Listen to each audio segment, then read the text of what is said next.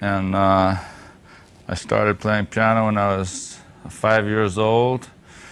And then I played in rock and roll bands when I was in high school. And then I started playing jazz when I was 20 years old. I'm Joe Fonda. I'm the co-leader of this group with Michael, the Fonda Stevens group. I'm a bassist and a composer. So I met Joe in 1984. We were playing with a saxophone player named Mark Whitecage. Mark Whitecage is a great American saxophone player, about 20 years older than us.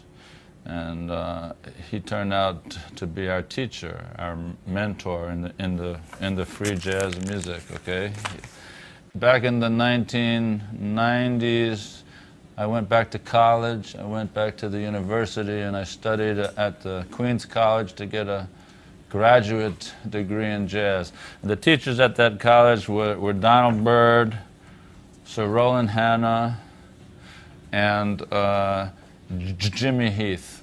First of all, like Michael, I came up in the 60s and the 70s. I was playing the blues, playing a lot of rock music. You know, I was deeply into the Allman Brothers and Buddy Miles and Howlin' Wolf and Hendrix also. So that's my roots. And then I found my way to jazz in '73 when I left high school. I decided to go to Berklee College of Music. Then after my father, there were people like Leo Smith, the great trumpet player Leo Smith, a huge influence on me in terms of his concepts, in terms of his composing and playing. The other big influence on me was Anthony Braxton, who I played with starting in 95, I think. I played about from 95 to 2005.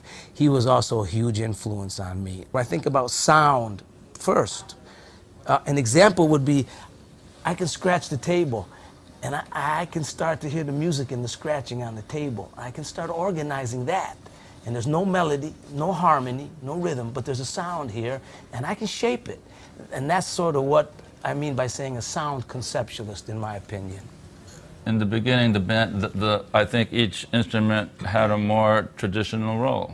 You know, so the bass and the drums had a certain role, and the piano had a certain role, you know, harmonically, and then the trumpet had a certain role. But I think now, over all this time, all the instruments are equally important, and roles can be reversed.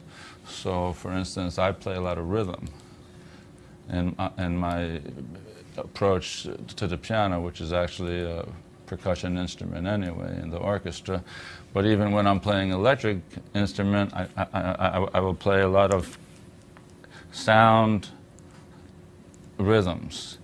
And Joe oftentimes will play melodically over that.